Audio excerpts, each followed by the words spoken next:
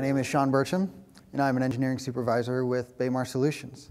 So BAYMAR is a contract engineering firm that operates across multiple industries. As you can imagine, operating within all these industries and managing projects simultaneously can be quite a tedious task. I find that on a daily basis, I'm wearing multiple hats. I may start the day as an engineer, but I'll get a call from one of my clients, and he'll ask how a project's going, so I have to put on that project manager hat. Or I'll get an email from a colleague asking me to review a drawing, and I have to take off that project manager hat and put on that drafter designer hat. I'm always trying to find better ways to improve my task management and time management skills. So you're working on these two projects, and a couple weeks go by, and then suddenly you look down at your plate, and you're managing 4 or 5 tasks all at the same time. And you find yourself struggling just to take in information and keep up with communications. You're essentially treading water on these projects. Now, what I'm about to say isn't new. It isn't revolutionary. But what I can tell you from my own experience is that most people tend to overlook this information that I'm about to tell you. This time is precious in a multi-project environment. Use it wisely. You should know what's being asked of you. You should know your deliverables. Because once you figure out your end goal, then you can start to take steps to get there. And a good way to do this is by using your calendar. You could use your calendar to block out time. Say, hey, I'm going to work on this task an hour today. Yes, it's only an hour, but an hour is still making progress, and there's a lot to be said about that.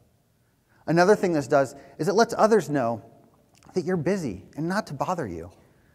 Now, I want to change gears for just a quick second and talk about something that could potentially waste a lot of time. These are roadblocks.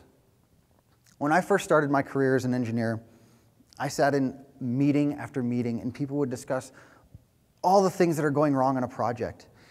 And by the end of this meeting, we had a list of problems with no solutions. So I challenge you to do this. When you encounter a roadblock, come up with a solution to that roadblock, or 3 solutions. Don't just go to the meeting and tell people what's wrong. Tell people what's wrong and how to fix it. And then communicate that. Communication is key.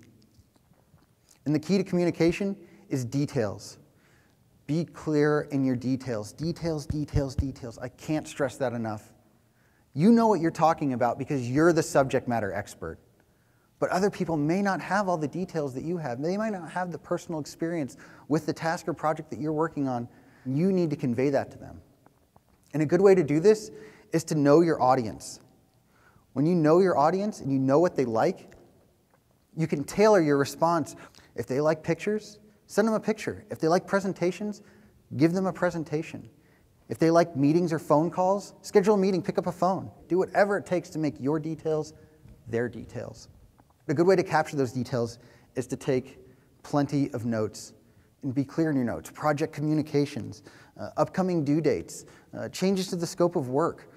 These are all things that you should have in your notes. You should be able to look at your notes and see the project evolve in front of you. And your notes should be able to tell you exactly what's going on. Now, there are plenty of tools to do this work. I myself use Onenote. My daily routine consists of me sitting down at my desk, and I open up my Onenote, and I have all my projects listed. And I'll go through each one and update all the communications and details for that specific project or all of my specific projects. And then I will communicate that with my team. My point here is that you need to define your process and then use the tools accordingly. You shouldn't define your process by the tools you use. If you build a recipe for success and adaptability, you only find success in your future. Thank you all.